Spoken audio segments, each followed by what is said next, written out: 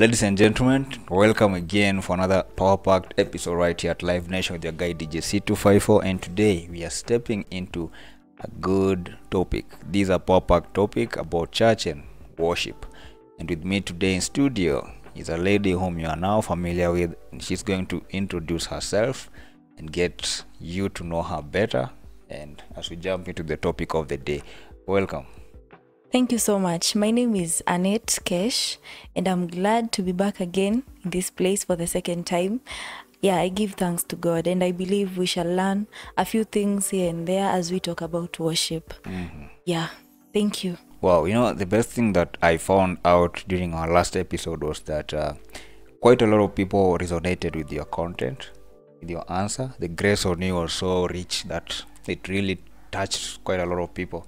Not only on YouTube but also on TikTok.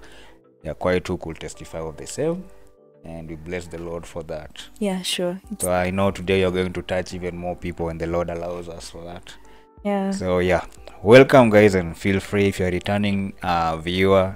Thank you for coming again, and if you're new to this channel, don't forget to subscribe. If this content will resonate with you, and we'd like to hear from you. Give us a comment down there so that we can know if this content really resonated with you and how much more can we improve as we're in the stage of learning, improving, and growing together.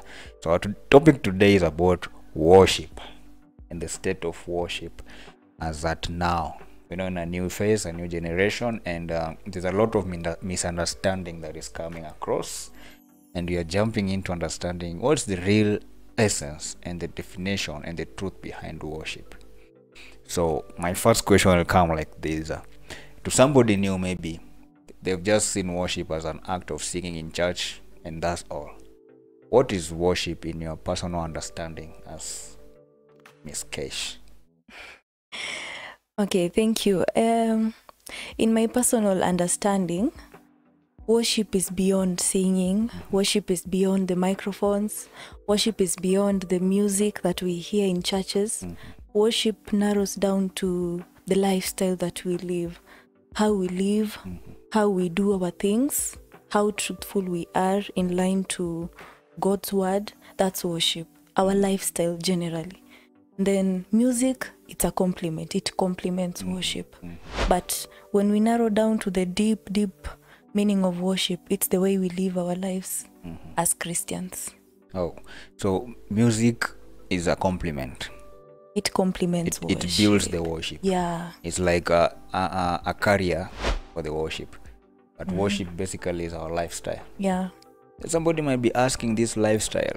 No, we hear every round. Choice is a lifestyle. Whatever is a lifestyle. And somebody is asking, what's this lifestyle?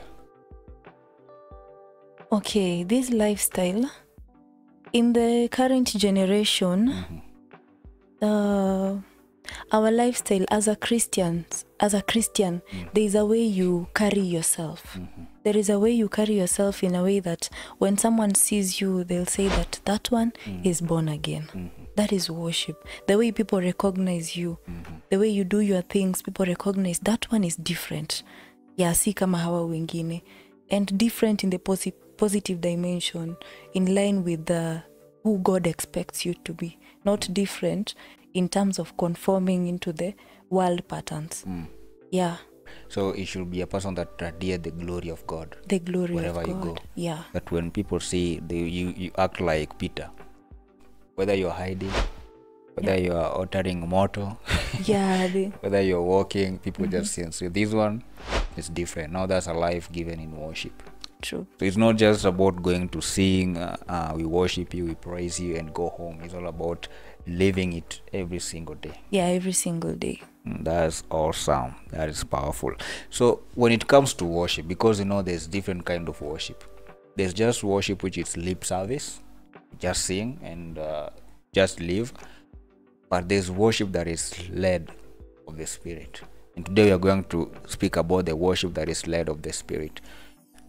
We have seen a lot of people just do it, and I know you as a minister, you resonate with this a lot.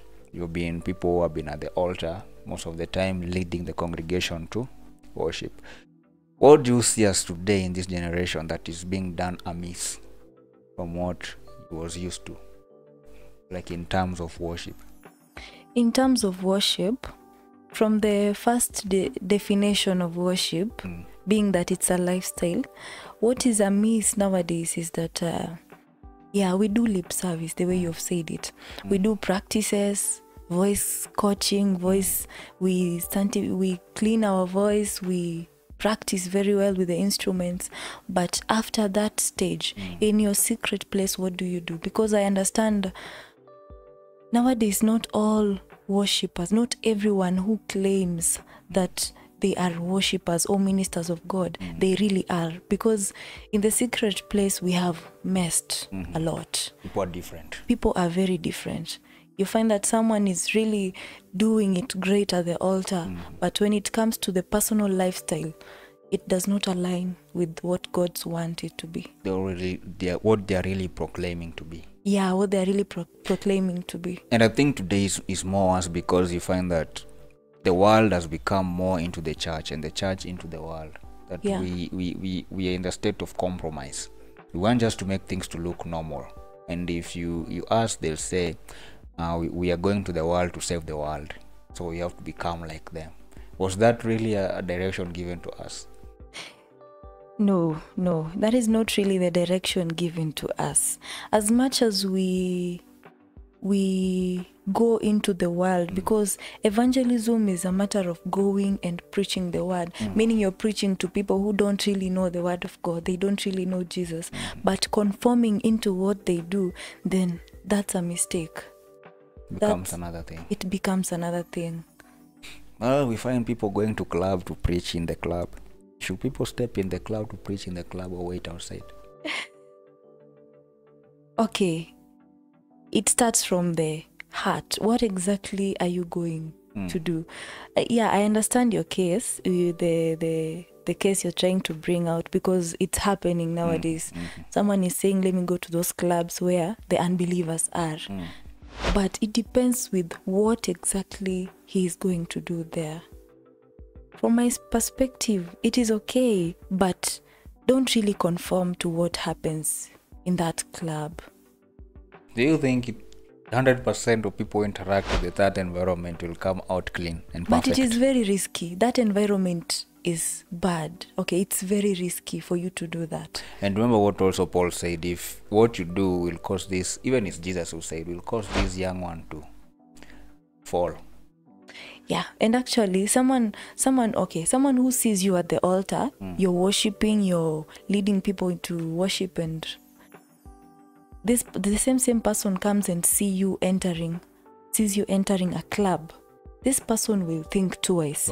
Some people will not really agree with what you're going to do there, and it will cause them to fall because of your direction, because of the action you've taken. Yes, it is pure. You have pure intentions. You're going to save those unbelievers in the club, but you have to really be careful, because someone else, maybe another believer who is just outside the club, and he sees you entering that place, they might really think twice.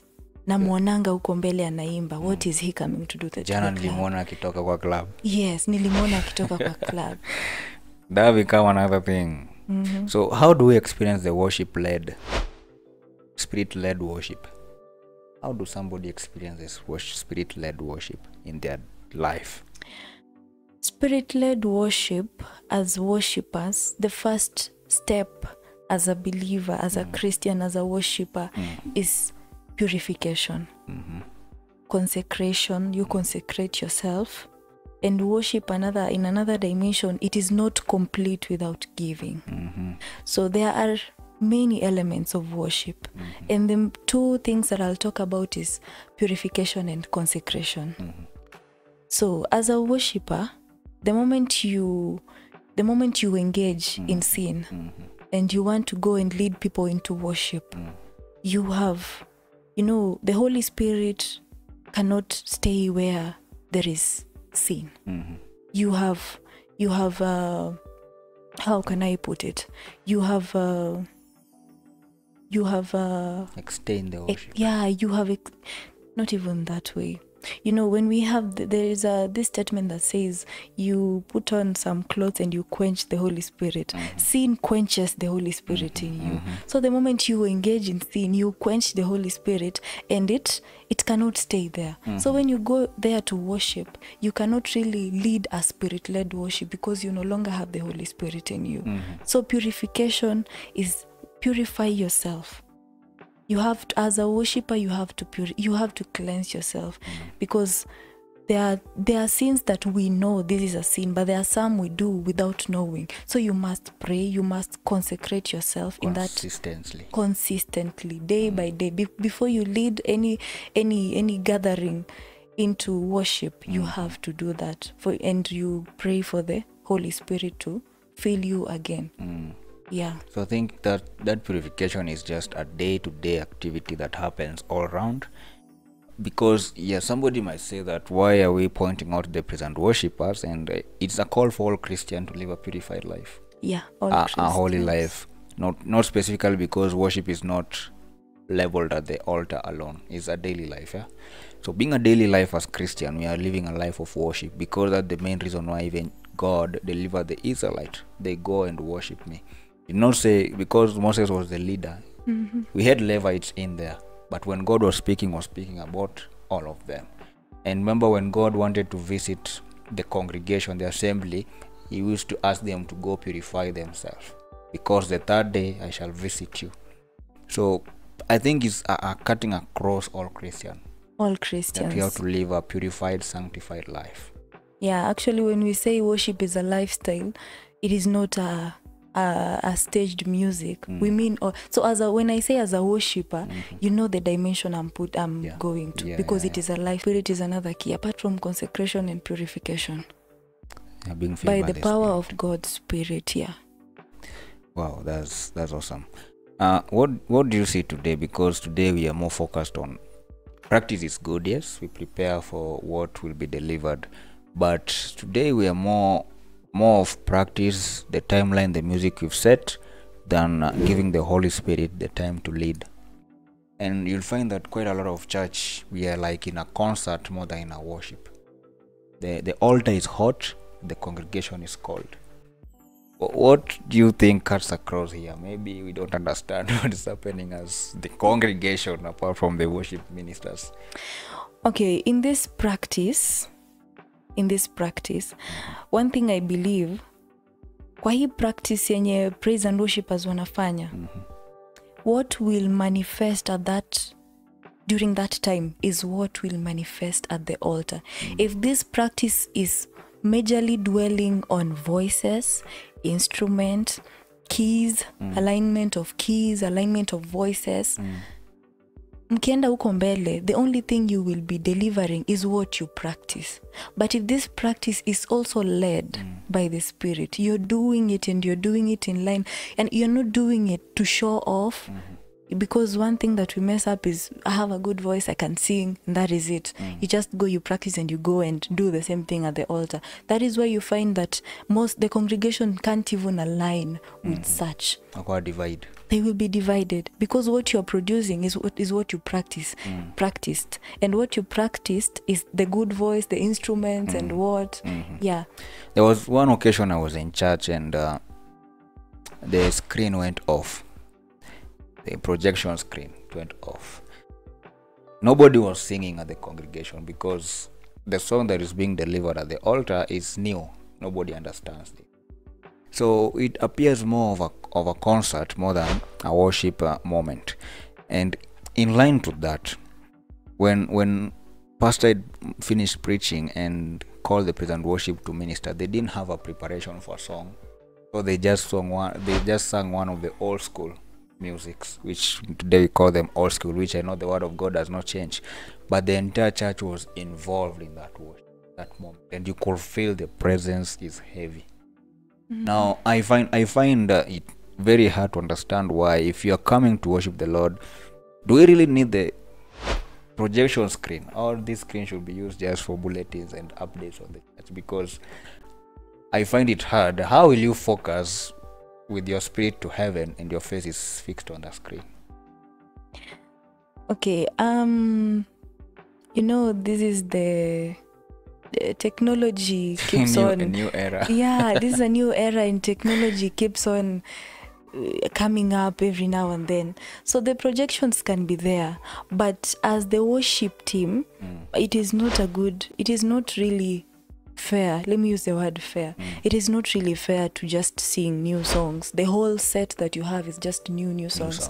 I understand we should sing a new song unto the Lord, but remember, these are people you're leading. And if this is a new song unto the Lord, I believe if you're guided by the Holy Spirit of God, He will also guide you into which songs that can align, that people can flow with.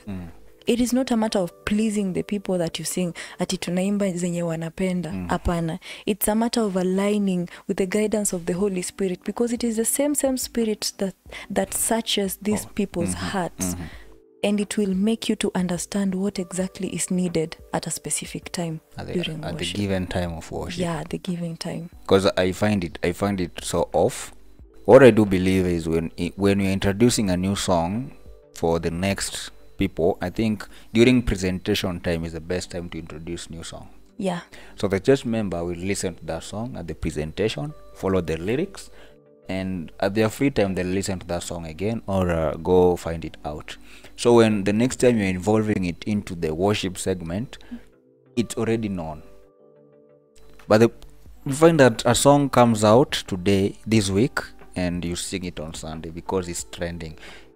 We don't understand where this song has been written from. We don't understand what's the power behind this song, because not all worship songs are worship songs. Some are written in different altars that are not even godly. Some are written because the musician want to make money. Yeah. And they are not having the godliness in it. So it's just an empty noise before God. And that's where you'll find that some music will just have a lifespan of 1 week and they disappear, because you can look at the songs that were written under the influence of the Holy Spirit. They are timeless songs, and if you sing them today, even though they were 90s, they still have a move. Yeah, true.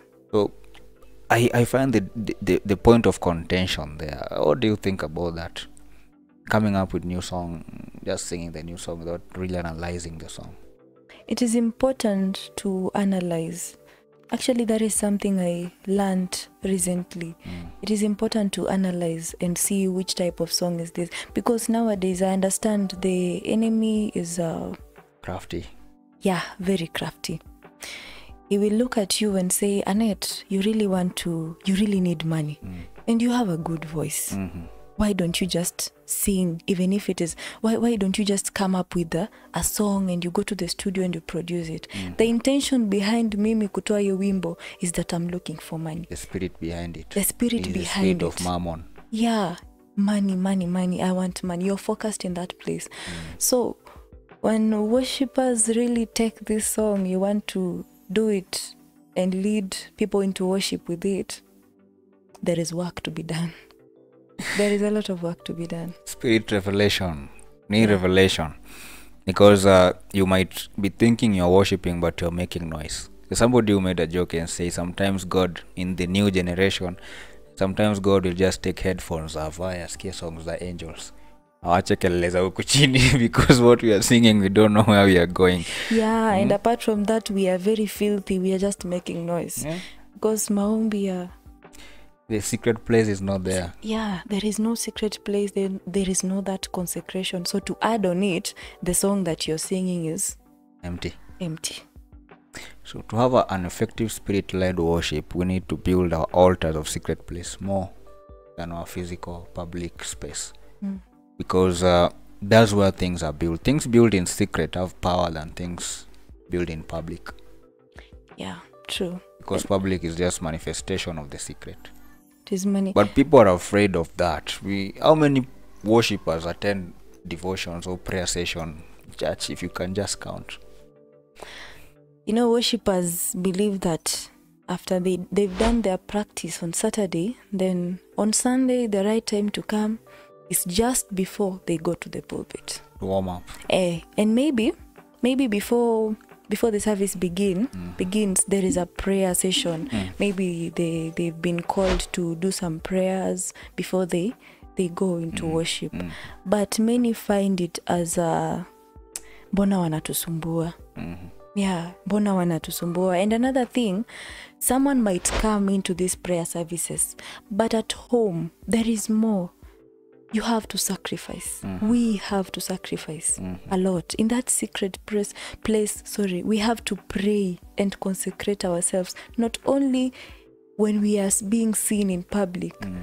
Si time umekutana prako ama meamua this is the time to pray before we begin practices. Don't only depend on that. We have to go deeper into that secret place where you are alone with God, you and God.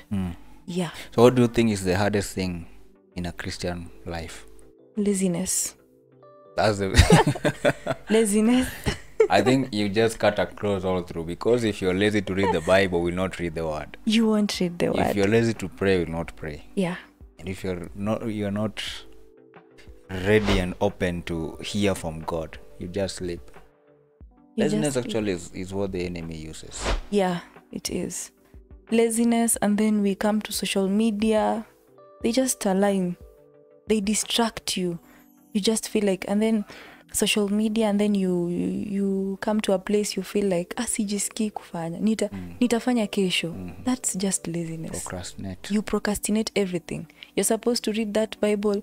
You know, I saw a certain video on social media where someone was praying that, God, I want to know you. I really want to know you. Please reveal yourself to me. Let me know more about you. And then the angel, there is that still voice that tells you it is time to read your Bible. Maybe after you're seeing that Bible just next to your bed, you look at it, you look at your phone, and you're like, my phone. Yeah, and that man's best friend. Man's best friend. Social media, laziness, it is killing Christians a lot. And that's a tactic of the enemy, actually. And sometimes we just put a blind eye on it, but it's true. The enemy knows for the power of Christian to be full, they have to be in constant communication and union with the Father. But for me to come and cut that, I need to put something. Distractions. Remember what Balak or Balaam, when he was going to cast the children of Israel, and they found them that they were living in a certain way that was giving God power in a cross manner. So the altar was at the center of the camp, so that all people were fortified by the altar. So any curse that was being thrown to them was not catching them, because the altar was at the center of their life. It's the same as Christian life. When the altar, the presence of God, is the center of your life, the enemy will not attack. But remember what he did. The advice that he gave was that introduce some immorality to them, and then the love of God will be removed. The power of God will be removed, then you can cast them. Yeah, so the enemy has mastered the tactic of separating Christians from doing the needful that can help them remain in union with God. And it's really working. That is why I'm saying there's a lot of work to be done. We really need to do a lot as Christians. We need to go back to that root of worship. To the first point of worship, the contact. In line to going back to the first contact, what do you think a new believer or somebody who is a worshipper or a general Christian should do to go back to that position? Sacrifice has to be done a lot. And what are these sacrifices? So the first sacrifice is to step out of that comfort zone. When we talked about laziness and we said it's the biggest weakness that we have, it is the sacrifice that we can make is to avoid this laziness. When it's time to read the Bible, read the Bible. When it's time, and then being that worship is a lifestyle, how do you do your daily activities? How is it? How is your routine? How do you carry on your duties? Starting from and one thing that I will start with before going to that lifestyle, it is the heart. State. It is the heart. How is the state of your heart? You have to, we as Christians, we have to really work on our hearts. There is something, okay, you can take a cup, and wash in the outside, but if the inside inabaki kuwa chafu, still someone cannot drink from using that cup. It's what Jesus told the Pharisees. Yes. You wash outside of the cup by observing the law and all these things, but you forget the real thing. The heart. The heart. How is your heart? Is it renewed? Is it transformed? Have you really, has Jesus worked on transforming your mind, your heart, the inside of you? Then from there we can go. When I talk about the heart, I'm talking about simple things that we do. Gossips. We talk about gossips. Hey, let me tell you, in church is where Gossip is paramount. it is very paramount. On a timetable. It is very paramount. I was asking someone the other day, between katia job, between a working place or an organization, or let me just say a working place and a church, where do you think there is much gossip compared to the other? Akasema uwezani na mambo ya kanisa. kanisa uwezani. Yeah, and it is very true. It is very true. Apart from gossip, the normal things, like do you have the love of God in you? How do you treat people? Do you have that humanity, that love of God in you? And the Bible says that if God's love has not been perfected in you, then you cannot give what you have, what you don't have. Yeah. You cannot offer what you don't have. If you ask me for food and I don't have food, I can't give you. So if we don't have that love of God in our hearts, what is full is what will flow out. The abundance of the heart. The mouth speaks. So going back to that root of worship, we start with the inside of us. And this is by reading the word of God. Know what God wants you to be or expects you to be as a son in the kingdom. Read the word of God, because that is where all answers are. It is not a matter of going to people asking them questions. Every answer is in the Bible. So we avoid laziness, we read the word of God. Our lifestyle out here, how we deal with people, our eyes, we need to guard our gates, the gate of the eye, the ears, what we listen to. Yeah. The what we watch, how we speak, the things that that get out of our mouth. Yeah. We get engaged in. So it is a broad topic, actually. That's what I've just realized. We have been seeing quite a lot of guys we are worship ministers at the altar, but outside here then we engage in another altar, which is now secular altars, and we say don't judge. That has been the normal term around here nowadays. Don't judge, God is the one who judges, whatever. Yes, we don't want to judge, but why should a minister live a double life? You are drinking the cup of God and drinking the cup of the world.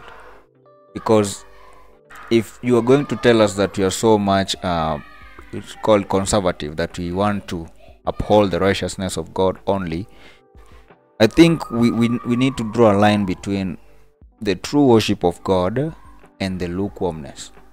Because we can say we are worshiping God, but our life, we are 50-50. We are 50-50. We are ministers on Sunday. Weekdays we are the secular artist, lip syncers. We are lip syncing the other music. I think we should just draw the line. Or what do you think should happen in here? There's no point of saying I'm a minister in the altar. Then the weekdays I'm just there doing the normal music, normal trend, normal life. And that is why we narrow down to the fact that worship is a lifestyle. Yeah. Apart from being that saint on Sundays, Monday to Friday, what do you do? How do you carry yourself? What do you listen to? What do you listen to? What do you say? What do you entertain? Which company do you keep? Because music is spirit. Nobody can touch music, but we all feel music. It comes as words, but as the power. True. So you can't say two spirits will work on the same body. One will always live, and the gentle one is always the Holy Spirit. He will always live. Yeah. And leave you to do what you want. He can't force himself. We'll have that worship that you say we have the form of godliness, but we deny the power that works in it. Because now we are denying the Holy Spirit. We have the view of Christian living, yes, but the power of the Holy Spirit is not there. And I believe right now much of our altars are led of people who are just empty on the inside, but speaking what looks godly and open before people. So the call today, I think, is going back to the secret place, the altar, reviving the altar, like what Jacob did. He went back to build the altars of his fathers and then prayed there. So that's what should be happening as ministers. Let me hear broadly from you. What do you think as ministers we should do to go back to the authentic worship as we wind up?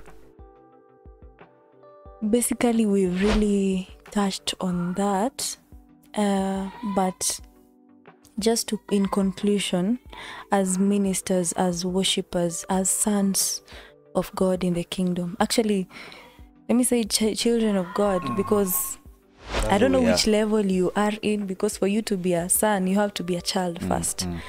Yeah. So as sons, as children of God, we have to go back and search deeply. We allow God to search our hearts deeply. We really need to do that so that we can understand well who we are worshiping. I think by knowing who we really worship, it will be the first step to going back to that root of worship, focusing on the true, aligning yourself to the true focus.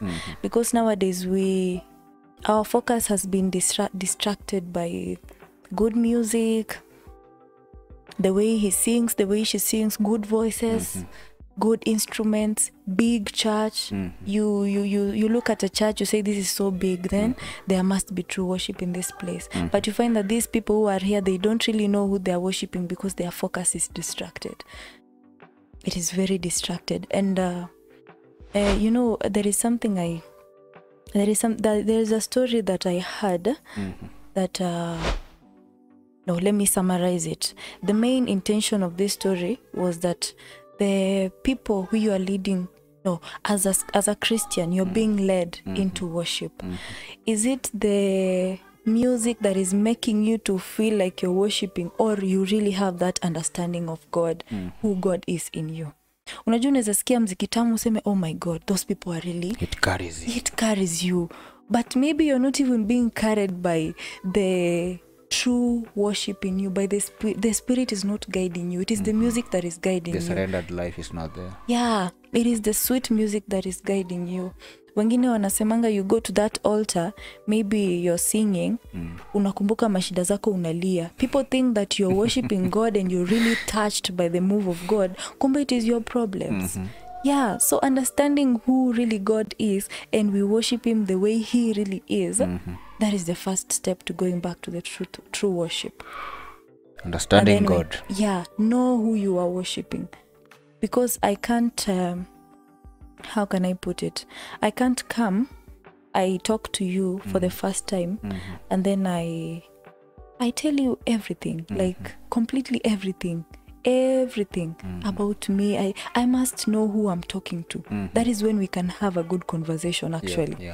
That is when we can have a good conversation. Unbothered, unhindered.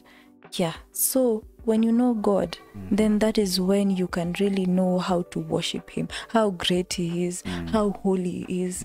1 Samuel chapter 2 verse 2. There is no one besides him. He is the only holy God. So when you know all the revelations about God, the worship will penetrate. That is the first step. Carry people to him. Then we come back to purification, consecration, all those, they just go in line. There is a lot to be done. So do you agree that we need another episode for this? You just start purification. This consecration is not yet. So I think we need a whole month series on spirit-led worship. But this far, I really think I've taken enough from you. And I believe that our fans have really taken some home. And we are going to end it right here at this time. And thank you for coming once again. And thank you for always providing time to share what the Lord has deposited in you. So you're welcome. Is there any final word you want to give? No, thank you so much for inviting me. I am humbled so much to be here, and I believe I don't know everything. So, you who has watched, if there is anything you can add so that we learn, don't mind, but just write it on the comment section. We will appreciate to learn from you too. Yeah. It's not a one-man show or a two-man show. It is a all community of Christian. We work together towards ensuring that we give unhindered, unaltered, and pure worship to God. Thank you for staying tuned, and as you continue to watch, kindly subscribe, like, share, and comment so that we can reach the wider base of community and reach others who are not yet even in the Christian community.